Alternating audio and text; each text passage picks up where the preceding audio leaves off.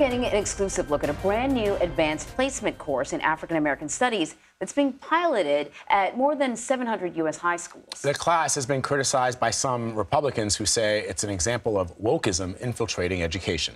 CBS News contributor Lisa Ling sat in on what may be the most controversial high school class in America. It's a Thursday morning at Dorsey High School in Los Angeles, and I'm observing a class discussion. What have you learned? What did you know of African women during slavery? Unlike any I've ever heard before. It was entirely okay, permissible to rape a slave, kill a slave, hang a slave, lynch a slave. But if you taught them to read, you were just as bad as a slave.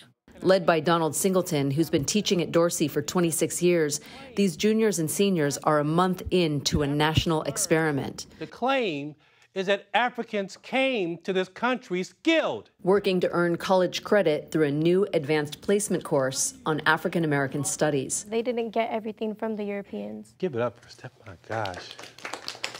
At its core, it's a history course, tracing the Black experience in America from early African kingdoms through slavery and the civil rights movement to today. There's a major difference between having somebody tell you that you're the ancestor of a slave family and having somebody tell you that you're the ancestor of an advanced civilization.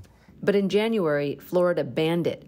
Writing the course was inexplicably contrary to Florida law and significantly lacks educational value. We want education, not indoctrination. Do you believe you are indoctrinating your kids?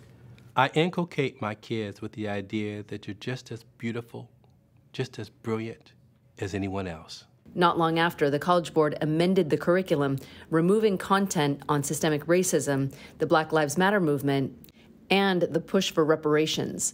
The College Board said the changes were part of their regular development process, but LAUSD Chief Alberto Carvalho says the organization, quote, sanitized the curriculum due to political pressure. I've been an educator for 32 years. Never have I seen education becoming so polarized, so influenced by politics. In all, 18 states have passed laws restricting how race can be taught in K-12 schools. We cannot perpetuate a lie to our students and push this propaganda leftist agenda, teaching our kids to hate America and hate one another. Do you think that it should be considered controversial? This isn't a political class. This isn't like choosing sides. It's history that everybody should know. Singleton students rejected conservative claims the class stoked racial division. If there was a class that was deliberately telling students to hate white people and hate this country, I would be against that class too. I don't think we should teach hatred of any kind. So again, the class is still banned in Florida, and Florida's education department has developed new standards for teaching African American history that it says comply with state law. LAUSD Chief Alberto Carvalho, who we profiled in the piece, who also served as head of Miami School District until 2021, he worked for Ron DeSantis, believes that those new Florida standards, quote, erase history. So, Lisa, did the College Board respond to the allegation that it changed the curriculum to political pressure?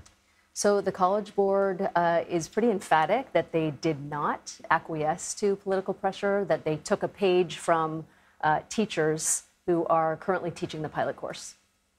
I mean, it's fascinating, and I'm really looking forward to it. As we were talking about it, I was thinking, this is, as you said, it's at its core, it's a history class. It should be available to everyone.